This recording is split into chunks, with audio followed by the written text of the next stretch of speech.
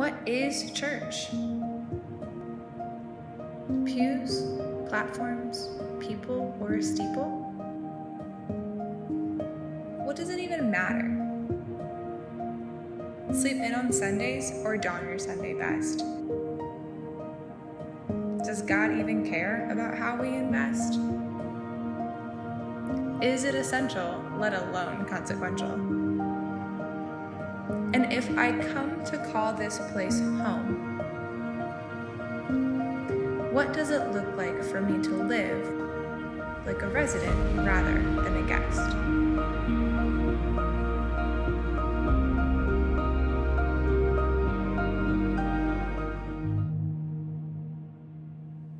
Well, hey there, and welcome to a very special and exciting Sunday at Alive Church. As today we're celebrating 6 years of being a life-giving church in our city, and we're gathered together at the building today. And if for whatever reason you weren't able to gather with us, we miss you. We consider you hopefully a part of the family.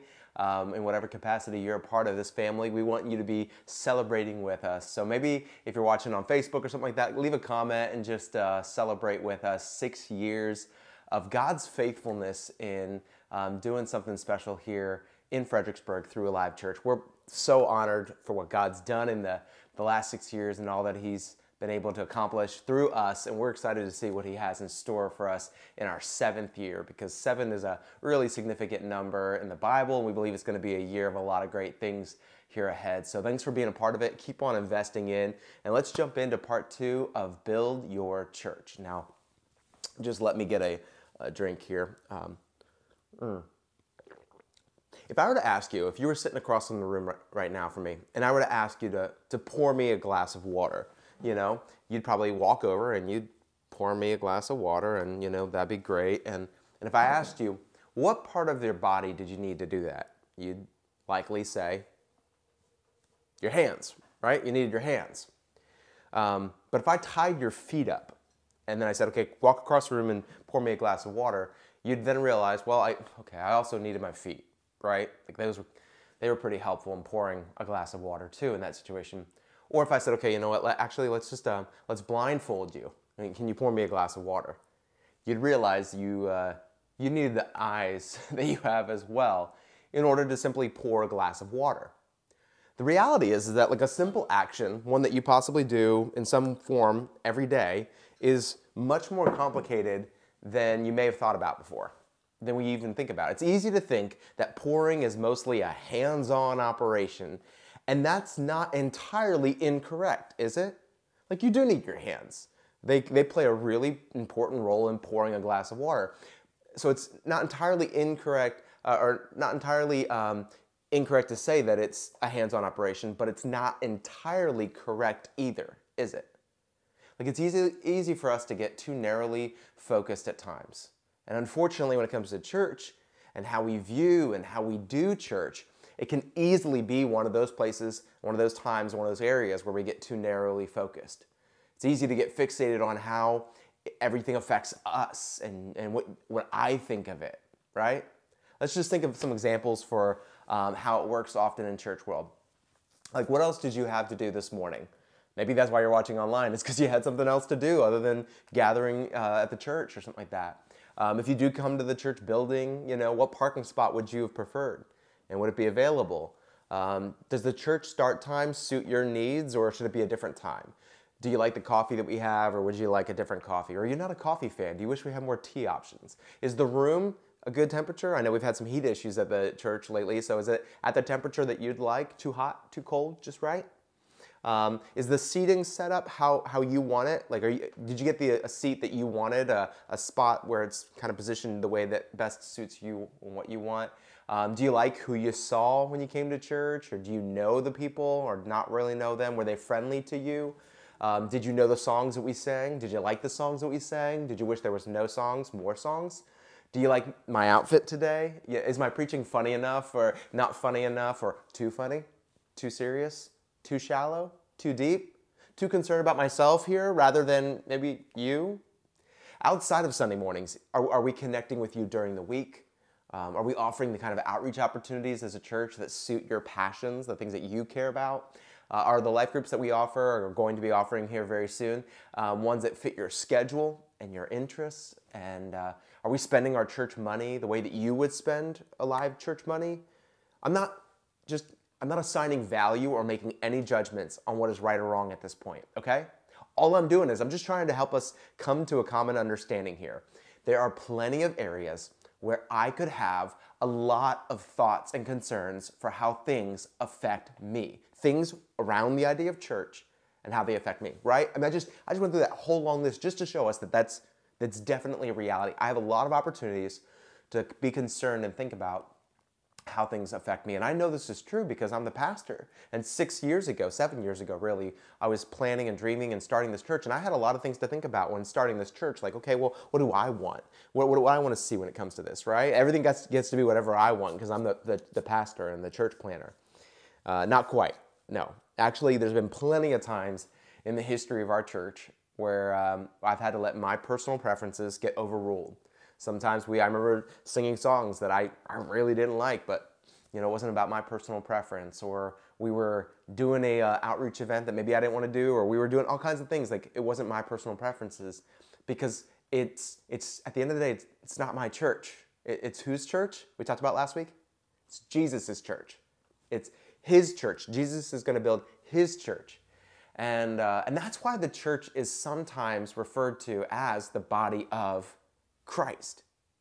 I want you to look at this one verse here, and we're going to dig into it a little bit here. 1 Corinthians 12:27. This is one of those verses where it calls the church the body of Christ. Paul says, "Now you are the body of Christ and individually members of it."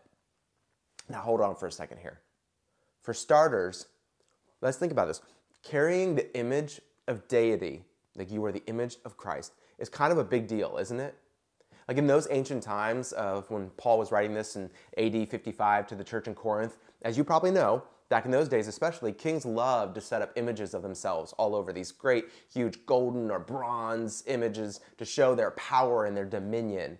And they would have, again, whether it's stone or wood or gold or bronze or whatever statues all over the place to remind people who was in charge. I'm in charge. But Jesus didn't opt to do that. Like he never even asked for cross pendants that we'll sometimes wear, to be made to remind people of him or something like that. He instead created a people, an ecclesia, which is the Greek word, if you remember from last week, for church. He created a people, a church, and said, these folks will carry my image into the world. They're going to show people me. But that's just one part of what makes this single small sentence so profound here in 1 Corinthians 12. Can you imagine seeing Jesus in the flesh during his 3 years in ministry? And just think about it. Can you imagine you being there when Jesus himself healed somebody, when he performed some sort of miracle? Can you imagine you being in the crowd of 5,000 who got to have a free lunch that one day? Can you imagine hearing his voice teach as he's live on a countryside over there in Israel and all, and he's teaching, and you're thinking, this is unlike anything else I've ever heard. So Jesus was doing this in the flesh from around 30 to 33 AD, right? Like that's the period of his ministry, 30 to 33, when he started doing his ministry, public ministry, until he was crucified. And so the people of that time, at least many of them, had personally seen or at least heard of this Jesus and what he had done during that time. If you were alive during that time, you'd heard of Jesus probably. Huge crowds were gathering, which proves they'd heard of Jesus and this stuff. They witnessed it, or they had a friend who witnessed it. So when Paul writes 1 Corinthians and tells the church of Corinth that they are part of the body of Christ, you are the body of Christ, and you are members individually of it, it's around 55 AD that he writes that book. So that would be about 22 years later, right? That's how math works, okay? You follow me? Now, you probably have to be about, let's say, 5 or 6. I know for different people here it's different, but you have to be about 5 or 6 to easily recall momentous moments, like when you saw Jesus heal somebody, or like when you saw Jesus feed 5,000 people, or things like that, or raise Lazarus from the dead. But that means that anyone 27 or older could have very well been direct eyewitnesses to Jesus and all he did when Paul's writing this. And anyone at all could have easily have heard firsthand stories from other people who saw it firsthand of Jesus and all he did. And yet in that crazy context of these people being eyewitnesses to Jesus, Paul, inspired by the Holy Spirit, writes to the church in Corinth and as well as us by having it be in Scripture, and says that we are the body of Christ. I want to read it one more time. Now you are the body of Christ and individually members of it. What's cool here also, when you think about it, is that we together are the body of Christ, but that it's clarified that individually we are members of that body. So it's not that you and I lose our individuality in becoming part of the body of Christ. Not like you don't matter as far as who you are, all of your unique personality and gifts and all that. You're just one of many. You kind of know someone's like Buddhist kind of view of just like nirvana. You just kind of, your aura becomes part of a bigger thing, but you lose who you are. Apparently who we are individually still matters to Jesus. And I think that's awesome. But it's also important that we see that now we are part of the body of Christ. And again, can you imagine what kind of high expectations there would be for the original audience of people who Paul's writing to when he says this, when they hear that we are the body of Christ? Not like high expectations like some people have about church, where things need to be done my way and be perfect and accommodate my needs and things like that. No, instead, we're talking about the expectation of some real supernatural power showing up and working in and through that body of Christ, right? You would expect that if you're going to say it's the body of Christ. Well, Christ was doing a lot of supernatural things. So that begs an important question for us today. How on earth are we, as the church, going to fulfill such a huge responsibility and a huge calling of being the body of Christ in the world? I want us to go back a bunch of verses from where we started to get a bigger picture of things. And I want to read a larger section here of 1 Corinthians 12. So join me in verse 4 as Paul writes, and he says, now there are, and let's find out the answer first here. What is the power? How are we going to go ahead and do this crazy big calling? We're about to find out. Now there are a variety of gifts, but the same Spirit. And there are varieties of service, but the same Lord. And there are varieties of activities, but it is the same God who empowers them all in everyone. To each is given the manifestation of the Spirit. There we go. For the common good. For to one is given through the Spirit, and there's again that answer for how we're going to do this, the utterance of wisdom, and to another the utterance of knowledge according to the same Spirit. To another faith by the same Spirit. To another gifts of healing by the one Spirit. To another the working of miracles, to another prophecy, to another the ability to distinguish between spirits, to another various kinds of tongues, to another the interpretation of tongues. All these are empowered by one and the same Spirit, who apportions to each one individually as he wills. So he's going to give these things, the Spirit is, the Spirit of God. For just as the body is one and has many members, and all the members of the body, though many, are one body, so it is with Christ. For in one Spirit we were all baptized into one body, Jews or Greeks, slave or free, and all were made to drink of one Spirit. For the body does not consist of one member, but of many. If the foot should say, because I am not a hand, I do not belong to the body, that would not make it any less a part of the body. And if the ear should say, because I am not an eye, I do not belong to the body, that would not make it any less a part of the body. If the whole body were an eye, where would be the sense of hearing? If the whole body were an ear, where would be the sense of smell? But as it is, God arranged the members in the body, each one of them as he chose. If all were a single member, where would the body be? As it is, there are many parts, yet one body. The eye cannot say to the hand, I have no need of you, nor again the head to the feet, I have no need of you. On the contrary, the parts of the body that seem to be weaker are indispensable. And on those parts of the body that we think less honorable, we bestow the greater honor. And our unpresentable parts are treated with greater modesty, which our more presentable parts do not require. But God has so composed the body, giving greater honor to the parts that lacked it, that there may be no division in the body, but that the members may have the same care for one another. If one member suffers, all suffer together. If one member is honored, all rejoice together. Now you are the body of Christ and individually members of it. And God has, there's that verse we read earlier, and God has appointed in the church first apostles, second prophets, third teachers, then miracles, then gifts of healing, helping, administrating, and various kinds of tongues. Are all apostles? Are all prophets? Are all teachers? Do all work miracles? Do all possess gifts of healing? Do all speak with tongues? Do all interpret? The answer is no. He doesn't say it, but it's rhetorical. But, he says, earnestly desire the higher gifts, and I will show you a still more excellent way. And then he goes on into the famous 1 Corinthians 13 chapter on love, because it's love that is the more excellent way of the church operating as the church is meant to operate, especially in all of its diversity that it has. Like, did you notice that element to what all he said there in the 1 Corinthians 12, that passage we just read? That there was a lot of diversity of gifts, a lot of diversity of callings, a lot of diversity of backgrounds, slave or free, Greek or Jew. The church is not meant to be an hour and a half where we segregate into gatherings around town with people that are just like us. We already have enough of that. We can live in neighborhoods with people that look like us and are like us. Go to work with people that look like us and are like us. Hang out at events with people that look like us and are like us and like the things we like. And we can worship with people that are like us. But the church is actually meant to be a place where diverse people gather under the unifying power of a Jesus who is for all people, no matter what. But that makes this next part even more difficult and at the same time even more profound.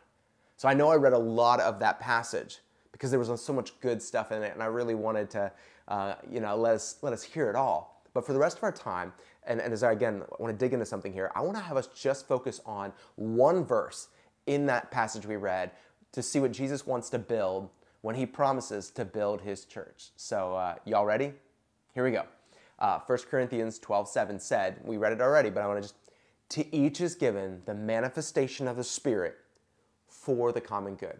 So one, to each, meaning if you're a part of, if you've confessed Jesus as your Lord and Savior and you've committed to living your life for him, each, he gives the Spirit to each of us. So it's not just some, not the super spiritual, not the people that had it all together. Each of us is given. God gives it. You don't earn it. You don't just kind of like somehow dig it up somewhere. God gives it to you. It's a manifestation of the Spirit. So I want us to see that there's that sense of like, this is not just a personality trait. This is not just a skill or a talent. This is God saying, I want to give you a bit of my Spirit. And then here's the part that I think we can sometimes just kind of like breeze past, and instead I want to focus on it. For the common good. So when you become a part of, through confessing Jesus as your Lord and Savior and following him with your life, when you become a part of the church, you're given a portion, you're given the Holy Spirit, you're given a piece of what God wants for you for the common good. So I want to ask this one big question of us today, for us to really wrestle with. This is the one thing for today. What if the church's common good were more of a common concern? Today is Super Bowl Sunday. If you're watching this on the day that it's being released, and here on Sunday, it's also Super Bowl Sunday. So I want to use that since that's there, as an example for us. There's a difference between a team sport like football versus an individual sport, right? Like the more individual the sport is, we have the Olympics going on right now, lots of individual sports, the more individual the sport is, the more the strengths and the weaknesses are centralized on affecting one person, the person who's the individual. But in a team, the different parts all affect each other. If you don't make the play, who's affected? The whole team. If you didn't practice, who suffers? Not just you, the whole team. If you simply don't show up, or you show up drunk, who's going to be hurt? Not just you, the whole team. Using a different metaphor here, just because some of us aren't sports people, and I get that. But I want us to still see why this team and this working together thing matters. It would be like having a fire in your house, but then being like, oh yeah, but it's in our guest room, and we like hardly ever really use that or go in there, so like that's not a big deal, right? That still matters. If you got a fire in your guest bedroom, it still matters for the rest of the house. That would still be a big concern, right? I get that there are a lot of things that we can be concerned about in this life. But I really want us to see here today how much Jesus is concerned about his church. his body, his people. So what if the church's common good were more of a common concern for us? What would that look like practically? Because I don't want to just like theorize. I mean, what does this look like practically? For starters, what priority would there be, would there probably be, in gathering together with each other then? Let me ask you, what kind of priority would the life and being part of the life of the local church look like if it was a common concern for us, the common good of the church? When we gathered, who would be responsible for creating a warm and welcoming environment for people? Would it be a few people? Like a handful of people that were designated as our hosts, our greeters, or would it be we were all commonly sharing that? Who would see, if the church's common good were more of a common concern, who would see trash on the sidewalk or a dirty coffee mug and do something about it? What would our conversations with each other look like? How would we care for each other? During the week as well, not just on Sunday mornings, because church is way more than just Sunday mornings, but during the week, how would we care for each other? How would we give? Would we honestly feel comfortable saying that what money we have is ours, but that we'll be okay taking advantage of the generosity of others? Or would we contribute? Something at least. Listen, I promise that I don't want this message to be a guilt trip. That's not at all the goal of today and what I think God has for us today from this passage. I instead want it to be an inspiration of what could be. What I see a bit of here at Alive, but what could be, and what I think God calls us to constantly put as a vision before us. I want to cast a vision for how our church could operate as a church, to give us a sense of, can you just imagine if? Because can you imagine if everyone who was a believer in Jesus and was a committed member to Alive gave financially? Like, let's just talk about that for 1 second. Can you imagine the new global partners that we would get to invest into? The other countries that we would be knowingly pouring our resources into to help bring the gospel to, the outreaches that we'd be doing here locally, the ways that we'd be able to bless our city and the hurting people in Fredericksburg area even more, the staff maybe that we would be able to hire to really grow our ministry even stronger here at Alive, the expansion of maybe our facilities even, giving us more space to have more people gather together. And here's the thing, giving financially is just a very small part of what I'm talking about today. That's not actually the main thing. Here, can you imagine if everyone who was a believer in Jesus, so therefore a part of his church, took seriously their role as a part of this local church? So can you imagine that if they prioritized coming and participating and being contributing and a helpful member of when we gather together?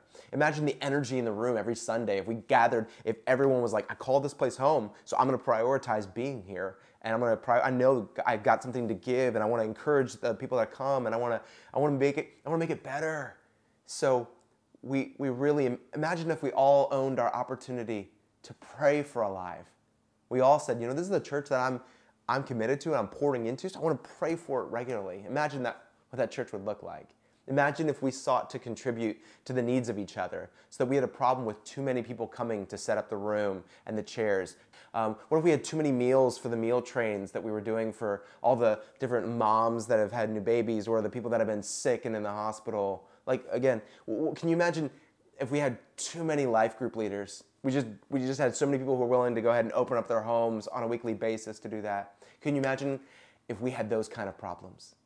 We had so many people who were offering to help that we had too many. Can you imagine if we knew that God had big things for us to pick up as a church in 2022? Going into our 7th year as a church, God had big things for us to pick up. So can you imagine if we knew, really knew, that if we're going to pick up some big stuff, that we wouldn't just need strong hands, but strong arms, strong legs, strong feet, strong eyes, that we need the whole body to be strong? What if we saw how it was all connected and decided to contribute what we've been given specifically for the common good? What if we had it as a focus to not just focus on how we could be best served, but what we can do that'll be best for the rest? I think we sometimes think that our little bit that we have to offer doesn't make that much of a difference. It's easy in these moments then to lose sight of the big picture and think that it's not that big of a deal, whether I do it or I don't, and we can get disheartened. But that was happening during World War II. when Britain was experiencing some of its darkest days of the war, and the country was really having a unique struggle. They couldn't keep enough men working in the coal mines. Now, why? Well, because many of them wanted to give up that dirty, thankless job in the coal mines to go join the military service. They wanted to be fighting on the front lines. Heck, there was a lot more public praise and support for those people fighting on the front lines, and there was so much significance to that kind of work during a war over just mining coal out of a deep hole in the mountain, you know? So, knowing this and being a particularly gifted leader, Winston Churchill set up a gathering to speak to the thousands of coal miners of his country. And at this meeting, he painted a really unexpected picture of a day of victory that he saw for Britain in this war. And as a leader, when we paint pictures, it's so important and so valuable because it really helps people to see things. As he painted this picture, he talked about the grand parade that would honor the people who fought in the war. First, he said, would come the sailors of the Navy. And then next would be the best and brightest of Britain, the pilots of the Royal Air Force marching in. And then after that in the parade, following them would be the soldiers who had fought at Dunkirk on the ground in the trenches, fighting there on the ground and all that kind of stuff. And then he said, last of all, would come the coal dust covered men in miners' caps. And Churchill said, someone from the crowd might holler and say, and where were you during the critical days of the struggle? And the voices of 10,000 men would respond, he said, we were deep in the earth with our faces to the coal. See, because Churchill knew, and he wanted those thousands of discouraged coal miners to see that the unique role that they played in the big picture was valuable and honestly essential for the big win to happen. If there wasn't coal keeping the nation fueled, literally, then they wouldn't be able to win the war. So they had to keep doing and contributing what they're contributing. See, a clear vision of the goal would help them see the importance of their role. And I wonder if we just need God to give us a new, fresh vision for what the church, specifically this one that we call our church home here at Alive, can be. What if Jesus used this year to expand our view of what he could do in and through Alive? Imagine if we longed to contribute our part because we knew that no matter what we maybe immediately saw, that it was making a meaningful difference. That whatever we're contributing to the common good here at Alive is going to matter. That it mattered for the common good and that the common good was more of a common concern that we shared. What if we made an effort this year to simply make Alive the healthiest that it could be? Each of us. Not some of us expecting that our role is to come in and just consume, but that we knew that we're all here as co-laborers to make Alive the healthiest that it can be. We do away with all of the insecurity or the self-centeredness that keeps our eyes off of the common good, and instead we say, this year will be our healthiest year yet as a church. And by the grace of God, I'm not just believing for that, but I'm working for that too. What if we each were able to say that? I'm working for that. I want to tell you what that looks like, to work for that in a really, really practical way. But that's actually where we're headed next week in our message as we get to part 3 of the Build Your Church series. So you'll have to wait for that. But this week, let's just have a perspective of kind of like Churchill and those coal miners, realizing that the common good is what Jesus called us to do and use the manifestations of the Spirit that he's given us for. And every way that we can contribute to that honors the body of Christ that Christ has called us to. So let's do that. Let's honor the sacrifice that Jesus has made to give us this opportunity to be a part of his church and to make a difference in the world by being a part of it.